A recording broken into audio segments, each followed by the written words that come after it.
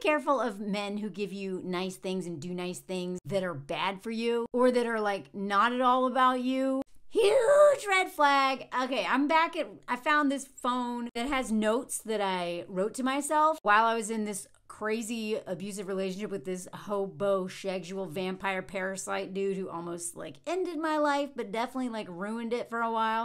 In this video, I'm going to talk about cooking and food trauma. Didn't know that was a thing. Now, this man said out loud at some point, "I'm going to fatten you up so no one else will want you." I kid you not. He actually said that. And I've said in before videos, he was so dumb. Like, great instincts, predator instincts, always like 5 steps ahead of me. But maybe he's not dumb.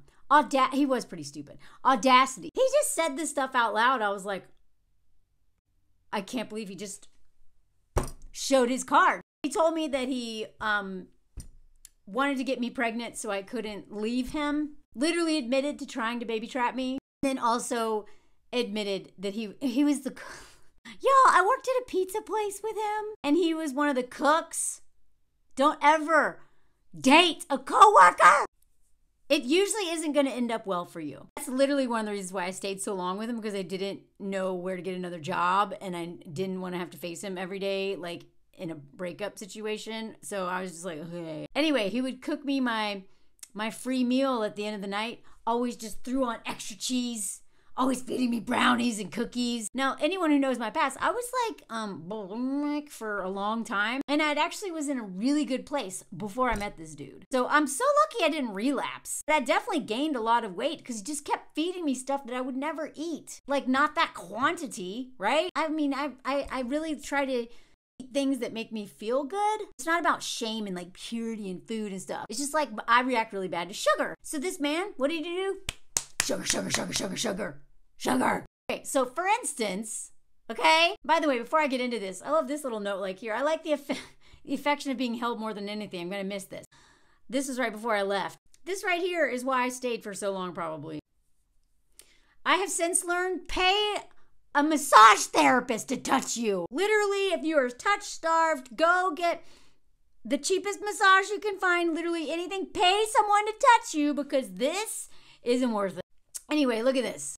Sorry for the misspellings. Got in a fight over cupcakes that he made for me, right? Even then, I was like, this is not for me. I'm actually really proud of how insightful I was back then and didn't fall for this. I pretended like, I think it. Not only did he work at this pizza place, he also had a second job at a coffee shop that sold like the craziest cupcakes ever. Like it was like a whole day's worth of caloric intake in half the cupcakes. Like they're crazy how thick and rich these things are and big. He made a cupcake for me. Look at this. He's so selfish and he doesn't realize that he would rather me eat things that are bad for me to make himself feel better. Okay, this is where I am giving him too much credit. He absolutely realized this. One of the amazing things about healing, and especially healing in community and learning from each other, is that these men are very intentional. He knew exactly what he was doing.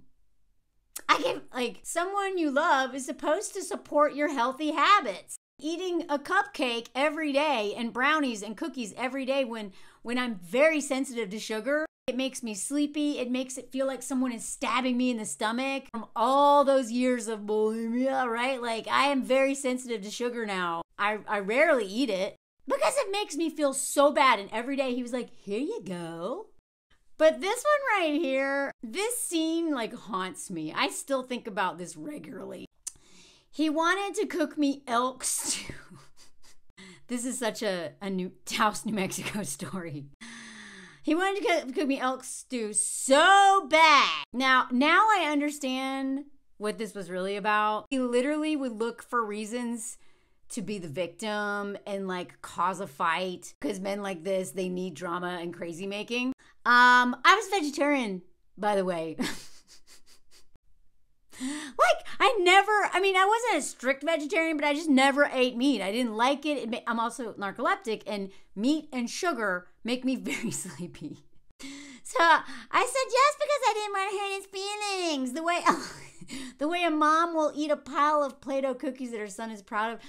Okay, I didn't, like, I meant pretend eat. Obviously, moms are not going to eat. But, you know, like, I was like, I feel like there's so many references in my notes where I was like, okay, what would a mom do in this situation? She'd be like, this is good. I mean, you know, I've been a nanny, and I can't tell you how many, and I'm an aunt. Every time I hang out with my niece, who's not even 3 yet, she hands me the weirdest crap that's a snack, and I'm like, yeah. That's what I do with the Elks do. These men literally turn you into the mothers of toddlers, but toddlers that can ruin your life and unalive you. It's like Chucky. It's like dating this. I'm not even joking. Look at this. That moment when I'm eating this awful stew, and this awful stew I don't like, and watching Teenage Mutant Ninja Turtles in my den, right? The apartment I'm paying everything for. This was before he threw my TV at me and ruined the TV and the DVD player. And pretending to like both of them. Never in a million years would I watch a movie like that, but because he's so selfish and he doesn't care why I don't like things or if I like them, he just cares about his ego being stroked. Honestly, that was one of my lowest moments, was sitting there like forcing elk stew down my throat to avoid the baby from getting mad, you know? The pacify the baby. And I'm watching this Teenage Mutant Ninja Turtles. Now, I'm not judging anyone who likes that movie, but I was like 36 watching this movie, and I was like, oh yeah, why are they... The rat is like the boss. These turtles high all the time. All they want is pizza. I just remember I was high at the time. That's the other thing. He also got me to start smoking again. I haven't been a pothead since high school, when I literally went to kid jail. Like, I wore like the... God, I don't know if I've told you this story. I wore like the... You know, I got busted with a bunch of wound, and I went to kid jail right before I turned 18, thank God. Mind you, if I was not a white girl, because this is the South especially, that one thing would have ruined my life, right? But I got a second chance because I'm a white girl. Been all summer on house arrest, a year on state probation, drunk tests regularly from my state probation officer. So 3 months on house arrest. Like, he literally called me, are you home? Are you home? Yeah, I'm here.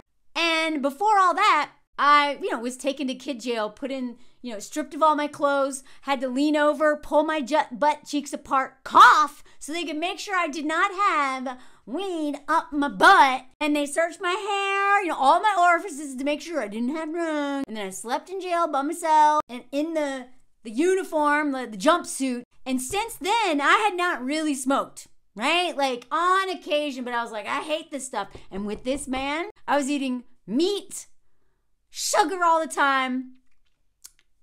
After like over a decade of like, bleh, from like, and I am smoking after, I hate being high. I'm an overthinker already. I don't need anything that's going to make me overanalyze anything. But the thing is, this man was so exhausting, I didn't overanalyze anything with him. I was just numb. And I'm sitting there watching Teenage Mutant Ninja Turtles, eating elk soup. And I'm like, this is the low point of my life. I'm 36 years old with this loser. Literally a criminal. He's dumb as rocks. Predatory skills, but dumb. I caught him eating dog food once. Okay, I gotta do that, a whole nother video on that. I deserve better than, I just was like, how did I get here? I hooked up with my coworker. Don't hook up with a coworker. And since then, let's fast forward, I don't know, 10 years or something? Oh, less than 10 years, 7 years, 8 years. When my husband cooks me, he loves to feed me and nourish me. And he doesn't like me eating things that I don't want because I don't want to feel bad. There was one occasion where he tried to get me to try something. I'm in France. I can be very closed-minded. And I was like, nah. He's like, come on, babe. I made this. Can you just try it? I'm like, no. And then I was like, don't tell me what to do. And he was like, whoa, that's okay. The point being, this man not only gave me food issues all over again, made me comatose with wrongs, he made me not trust gifts and nice things that men did for me. Careful, y'all.